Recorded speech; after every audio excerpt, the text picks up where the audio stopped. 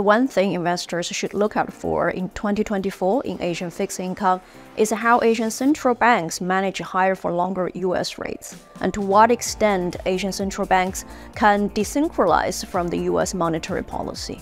Of course, another very important factor investors should look out for is the China growth recovery.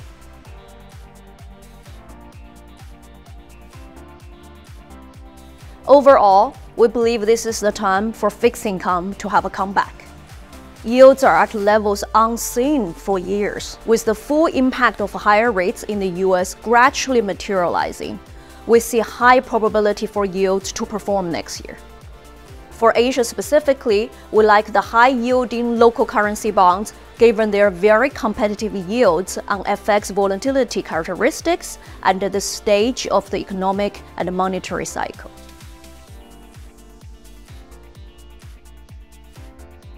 One, Asia is expected to contribute significantly to global economic growth in 2024.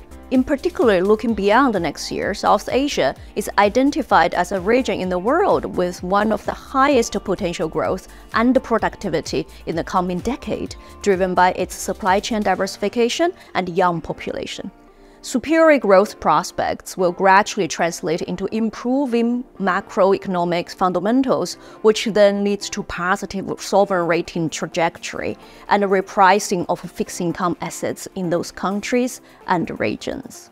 Reason number two, over the medium to longer term, increasing intra-regional activities will help Asian economies desynchronize more with the US and be driven more by regional factors and capital flows.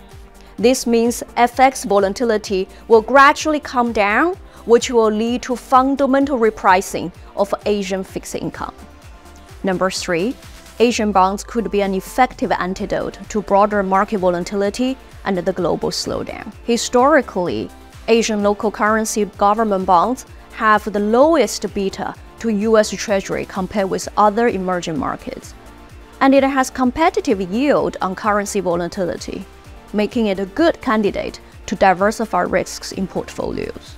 Similarly, Asian investment-grade bonds offer a more competitive risk-reward profile compared with to other global credit markets. The strong banking system and very solid corporate balance sheets will continue to underpin valuation of the broader Asian fixed income market.